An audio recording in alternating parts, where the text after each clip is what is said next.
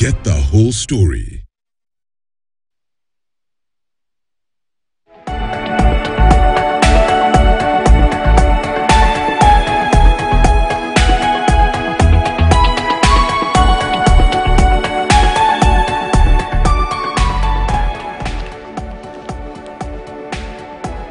And welcome back. You're watching KTN News Center. Let's continue with our coverage. Wiper Party leader Kalonzo Musyoka has reiterated that he will not join the Kenya Kwanza government.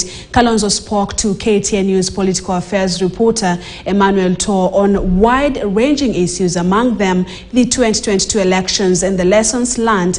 Now leaving with that exclusive interview. I'll be back at 1 o'clock with News Desk. I'm Purity Musianzuki. Keep watching. Are you going to run for office in 2027 as president? I can very quickly tell you yes or no. But the more decent approach is, this is always a product of consultation. I'm not my own person. I belong to this country. I belong to a political party called Wiper Democratic Movement. So if my party and its leadership, the National Executive Council, the Delegates Conference, we had a very successful delegates conference in Kasarani, by the way, when they endorsed me to run for 2022. And I'm quite sure they understood. This is why some people wrongly accused me of prevaricating before deciding to team up with Raila and Mother.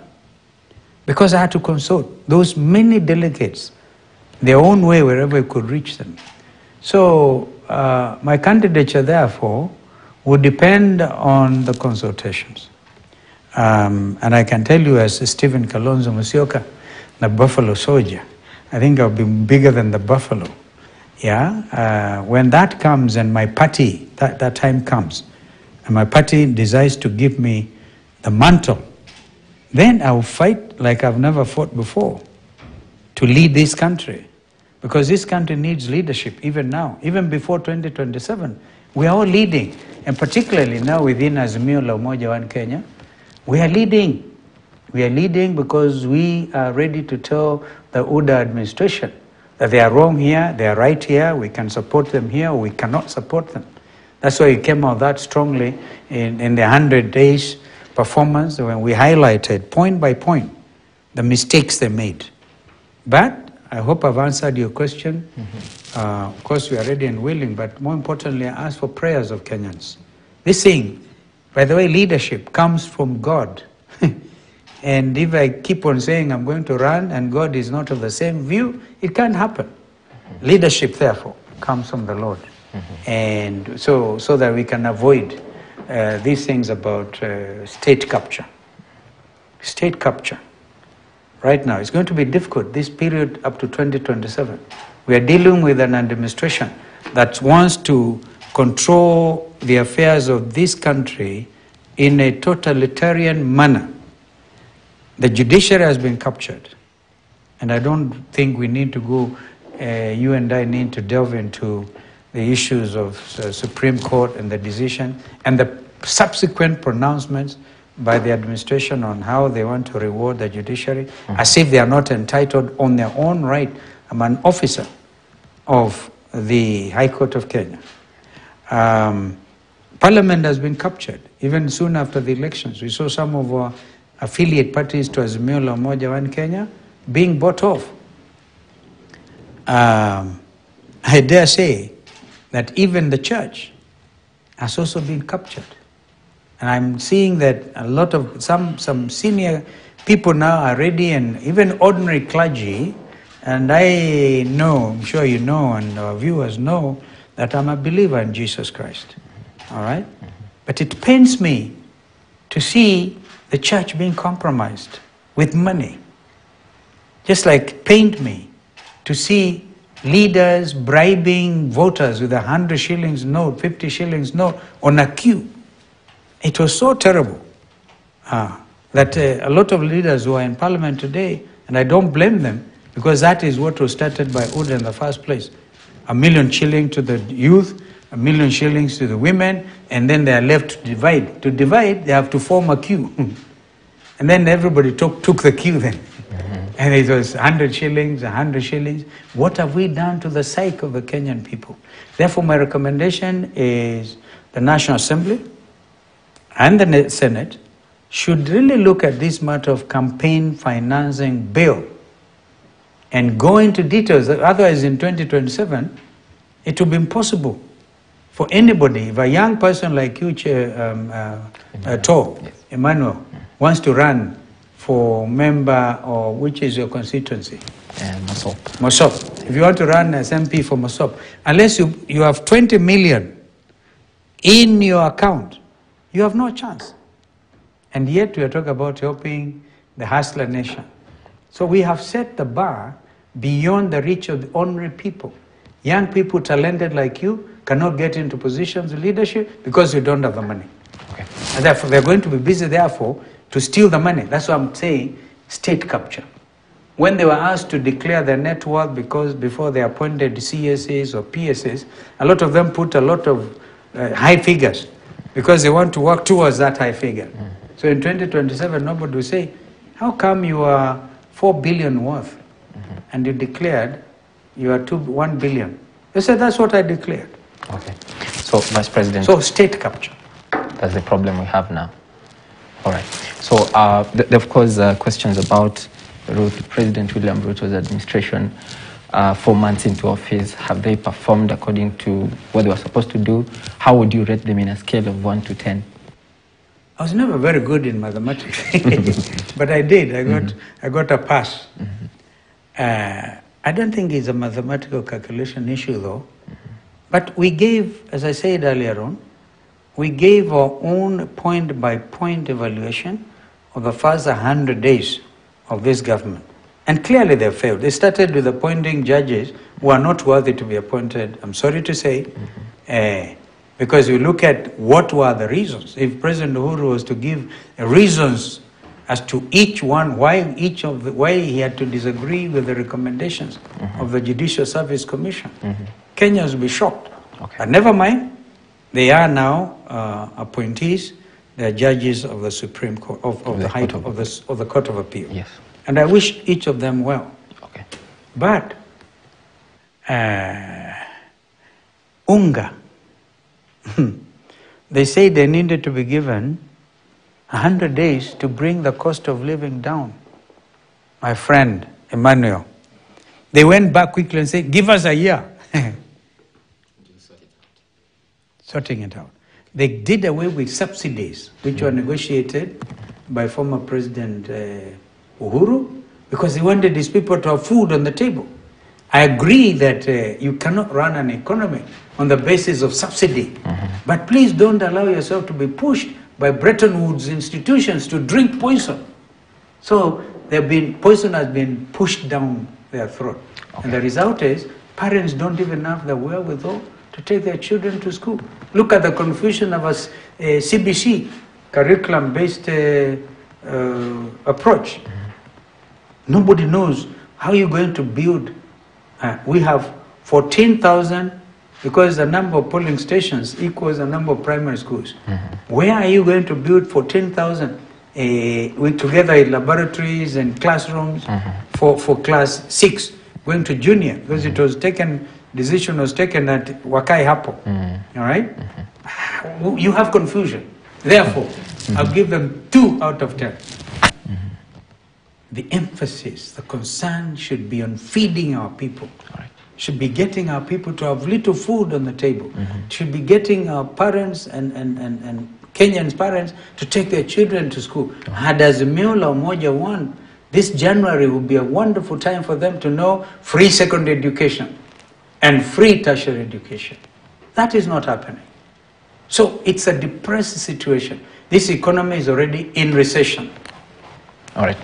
So have you been approached by the Kenya Kwanza administration to join them in any capacity? No, I don't know. Approach. I don't know what you mean by approach. Has President Ruto called you or approached you? No, we talked about that. I don't want to talk about a conversation between me and the president. He talked about something in Kitui, and I said I can't respond. That was before all these things, according to him. So I thought the president is clear on the need to have absolutely no handshake. So you have an official position and a government side, which he leads. I'm in opposition. And if there is no possibility of handshake, so what are we talking about? Therefore, the assumption is nobody would want to approach me. I've not been approached. All right? And it is right. So let us actually, because the issue is not Kalonzo Musyoka, the issue is this country. I know that people from my backyard will be given handouts here and there, or given one position in government there. A CS was almost dropped out, and Wiper had to come to defend that appointee because Malonza Penina was supposed to be dropped out. She was the only victim of that vetting. My party came out there, and the lady who beat her in the election as county women rep, Dr. Irene Kasalu, made an amendment to the motion, said she must be included. And imagine that kind of gesture. Irene Kasalu got over 200,000 votes, Penina got, I think, 70,000, and magnanimity. Say, this is here now community interest. Why are you appointing so-and-so, the others are not Penina? So Penina escaped. So there will be many Peninas to be given this, be given that. So that community should receive these goodies with open arms. And to know if it was not because of me, they would not be given. Okay? So I'm very expensive. I'm very, very expensive. Maybe to that extent, maybe you can say I've been approached because they're going to bribe my people with this and the other. So when that comes, as we always say, it is your right to have a state appointment. It is your right to get whatever comes your way. Yes. Yeah. All right. But I agree with William Ruto that we should have an opposition and a government side. Okay. He proposed that we create the position of the leader of the official opposition. Do you support that? I've said that if it is in good faith, yeah, fine. But if it's in good faith, or rather he brings it as a separate matter, not to put it together, agenda, I don't know what else is there. And I know that when he was campaigning, he was himself pushing for it.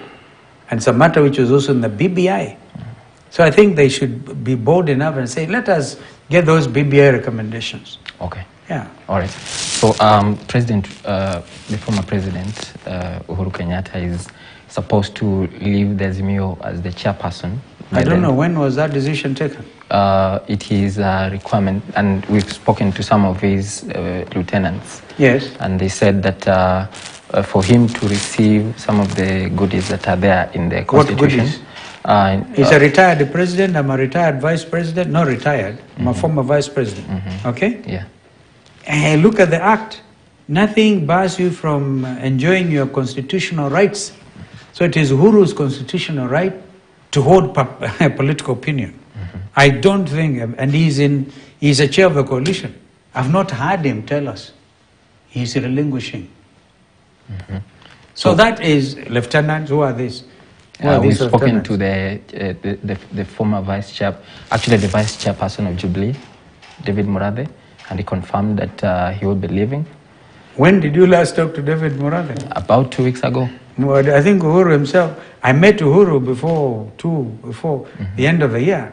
I actually put that question to him. It never happened. So David Murathe has no mandate to speak on behalf of Uhuru Kenyatta in this matter. Uhuru, if it is right, first of all, you brief his coalition partners. Okay? That's a normal way. Yeah. And he has not briefed us. So in your opinion, he's not leaving? I don't know. I don't know. Now that you are saying that, I would love to cross-check. Okay. But when I last checked, and I asked him directly that question, he said these are things people are talking about. He told you he's still there? He will be there? No, listen. We were sitting as coalition, Azimio la Umoja, One Kenya. All right? And he's the current chair. The issue of replacing him, put it this way, has not arisen. All right. So whom do you believe, Murathe or Kalonzo? I think I'll believe the principal. I will ask Morathe where he got his information. Okay. And going forward, if from the elections, we've seen some of the MPs that were allied to Azimio moving to the Kenya Kwanza side. Do you think Azimio Umoja will still be there and remain relevant until 2027? Because we've seen NASA crumble. I know that crumbling, that's a terrible word you're using. NASA, okay, you decided to disagree. You decided to disagree with who? Don't you think KK can also disagree? I've seen a push to put all these parties into one party. Yes. Don't you think? And if I checked with, I speak to Eta. Everybody knows we speak, a speaker. And he told me he's not in the category of a state officer. Therefore, he's not relinquishing his position as a party leader of Ford Kenya. Do you think he's going to be in a hurry to put Ford Kenya to make it UDA? I don't think so. So it can also crumble on their side. Okay? Crumbling, no. Right now, Azimio la Umoja One Kenya is strong. We are holding together. If one or two members of parliament are hoodwinked into joining KK, they must know that it is now less than 5 years for them to leave leadership. Because wananchi, watch, they elected you as a member of Azimio la Umoja. If you now relinquish without checking with them, they'll wait for you and throw you out, for sure. And history is full of those cases. Okay. Why did Azimio lose the election? Why did Raila Odinga? How can I answer a question like that, Emmanuel? No, your opinion about it. First of all, is IBC. Azimio did not lose the election. Right now, Azimio, through Raila Odinga, who's a flag bearer, is asking for an audit of that election. And until the results of that audit are known, you cannot say Azimio lost. All right? We believe that Azimio did not lose. What happened is Chebukati, in a minority as a commission, went ahead to announce one side the winner. And then Azimio went to the Supreme Court. The Supreme Court, in an amazing decision, amazing, and I'm talking to you as a lawyer, where they are saying that even the lawyers who are putting, what they are putting forth was hot air. And the truth might come. I'm myself suggesting, in the future elections, particularly in 2027, let us consider going back to manual voting, because this electronic voting is subject to serious abuse. And this is not just happening in Kenya. People need to ask themselves, is democracy going to survive in the face of people, mandarins who meet you in Dubai, say, I'll make you president, give me $1 million. And they do it. This is, in my view, what happened is mathematics. So would you then go ahead and ask me that question again, Emmanuel? Why did Azimio lose? Azimio did not lose the election. They said they didn't pay your agents on time. No, what have agents to do? Actually, agents are there just to make sure that they sign at the end. But if there's a proper officer, IBC officer, the returning officer, they should tabulate the outcome. So it is not about agents. Okay. No. In any event, agents or no agents, Azimio did not lose the election. All right. So as we wrap it up, because of the time you gave me, the four commissioners, 2 of them resigned. 1 is still facing trial.